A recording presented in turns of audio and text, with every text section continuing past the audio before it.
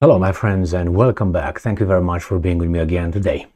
I used this piece of information in two of my videos just as a matter of fact. And that was some reports coming from the media that the Ukrainian forces landed on the left side, the left bank of the Dnipro river. That means in Kherson. That means they landed on the Russian occupied area, okay? And I didn't use that, I just used the information as a matter of fact. And now we have the Ukrainians coming and lying. It's either them lying now, or they lied there, or then, or both times. I don't know which one is it. Well, what of the three options? So let me show you. Ukrinform. This is Ukrainian multimedia platform for broadcasting. It doesn't really matter if it's Ukrinform. It's just who says it. It's a Ukrainian. So listen to this. Spreading rumors about landing on the left bank of the Dnipro River harms defense forces. Humenyuk. You see this? Spreading rumors about landing on left bank of the Dnipro River, they say. Now, let me show you where that is, okay? Here is the Dnipro River. You see here? This is Kherson Oblast here, in the bottom, of the south. And this is the Dnipro River. Right, here is Novakakovka, where that dam was blown by we don't know yet. They say the Russians say the Ukrainians, and you believe whoever you want until they conduct investigations. All right, so this is the Dnipro River, and the Ukrainians now, in this article right here, is spreading rumors is bad because actually this is the left bank right here where the Russians are. But wait a second, let's see who's saying that, because I got three articles here ready for you.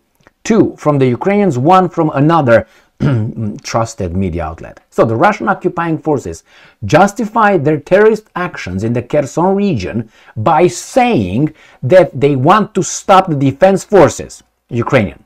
Therefore, it is not necessary to replicate information about the actions of Ukrainian defenders, but to wait for official reports from the General Staff.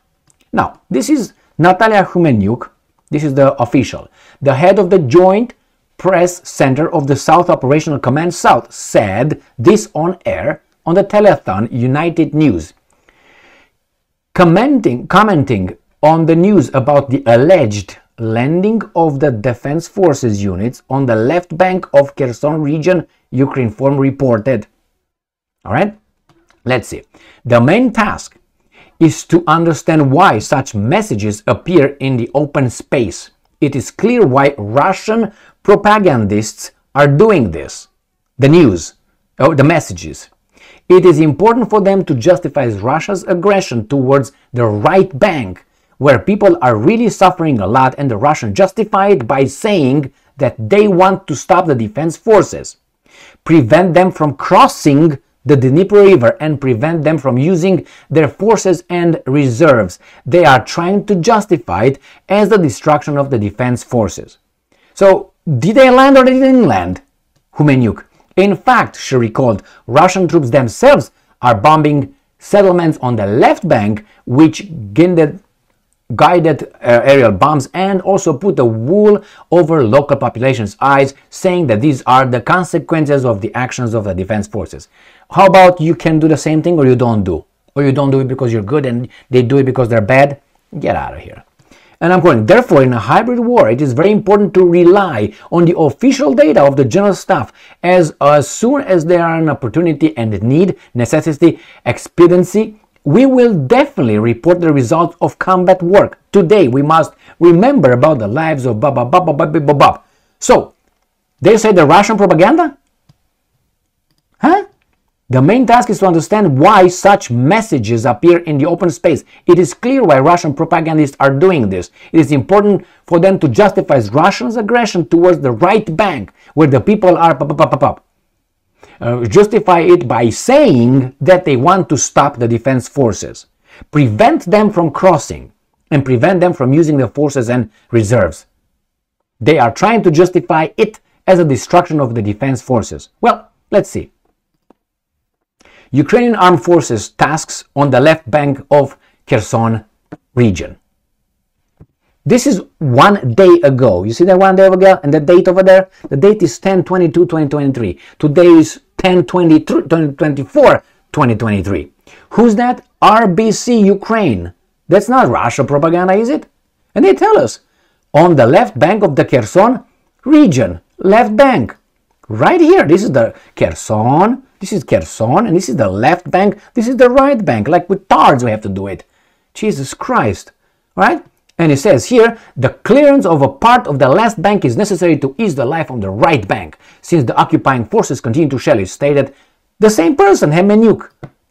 Commenting on the information from the analyst of the American Institute of Study of War regarding the possible landing of Ukrainian armed forces on the left bank of the Kherson region, Hemenyuk stated it is too easy to assert this in a definitive tone, since these are the conclusions of analysts. All right? So he said, well, we don't know, we're going to do it, we don't know. All right, let's go to the next one. Ukrainska Pravda. Ukrainian forces consolidate in village on Kherson Oblast left bank. What is this? Ukrainska Pravda. So is this Russian propaganda here again? So the other one was a Ukrainian. Look at it, right here. Ukrainian armed forces tasks on the left bank of Kherson River. And then you got, as I said, this one, Ukrainska Pravda. From the 20th of October 2023, Ukrainian forces consolidate, and they show you a map. Right there, they show you the map. Ukrainian forces continued larger than usual ground operations on the left eastern bank of Kherson Oblast on 20th October and consolidated their positions on the village of Krinki. Source, Institute of Study of War. Who promoted it? Ukrainska Pravda. So who's the Russian propaganda here? First one is RBC Ukraine. Now we got Ukrainska Pravda, right? And guess what? We got the BBC, man. News right there. 5 days ago. What do they say? Where's the title? I missed it? Yeah. Ukraine war. Kiev troop build up reported across the Dnipro River. So are these Russian propaganda again? News? So when this person here, Hemenyuk, says, spreading rumors about landing on the left bank of the Dnipro River harms defense forces. Rumors. Is this misinformation or disinformation? What is it from BBC? What is this from the Ukrainska Pravda? Misinformation with a map, my friends. Is this disinformation or misinformation? And again, here, RBC, is this disinformation or fucking misinformation? So shut the up. Jesus Christ, my friends. So annoying with this garbage. You said it. What was this? This is Ukraine Form. Ukraine Form, Ukrainska Pravda, and the New Voice of Ukraine are the same governmental shit. Alright? It's not like, oh, independent. Even if it's independent, as they say, they know what to publish. Anyway, here it is, my friends. The Russian propaganda spreading rumors, like BBC, Ukrainska Pravda, and what was the other, RBC or whatever there was. So, did they land or they didn't? They didn't, and I tell you why. Because the Ukrainians, I made a video yesterday, the Ukrainians called for a evacuation, mandatory evacuation for 23 settlements on the right bank of the Dnipro River, on the Ukrainian bank. So let me show you. So the Ukrainians called yesterday, I covered that in a video, on this bank right here, they said 23 settlements, they will mandatory evacuation of children. And they said 800 and exactly 2 children will be evacuated from exactly 23 settlements. Why is that? The Russians are coming, that's why. So this garbage that she says endangers, endangers shit. These guys left you off their lap and they know you're done. Why? Because they have another thing over there more important than you 50 fucking thousand times in the Middle East, if you know what I mean. So bye-bye, see you when Putin comes with a missile on Kiev or something. I don't know, man. It's sad because these guys are playing a game where some people die, right? Innocent people. That bothers me. The Ukrainians are just used. The Ukrainian population. That bothers me. By whom? By the Ukrainian Zelensky, Yermak, and Zhmyhal, and the defense minister now that he's a Tatar. I want to see where the fucking Ukrainians are. Oh, that guy, what's his name? Zaluzny. Why don't you listen to what McGregor said, former U.S. colonel in the U.S. Army, McGregor. He said, well, we don't know if Zaluzny follows orders at the gunpoint or not. I was like, oh, what, really? Well, it's not surprising, but it was a little bit, you say just like that, good. Just, I think you confirmed something that I've been saying before that. Something is going on over there, my friends, and I think the whole thing is breaking for the Ukrainians. And I hope that in this situation, I hope it breaks so we have peace. Bad peace, but peace. Otherwise, you're going to have war, because I don't think Ukraine will not beat Russia one-on-one. NATO is already incapable of beating Russia. And I think in about a week and a half, let's say 2, in no more than 2 weeks, something big is going to happen over there. I think the whole front is going to be like a dam, like a levee, breaks, and Russians are just going to pour that way.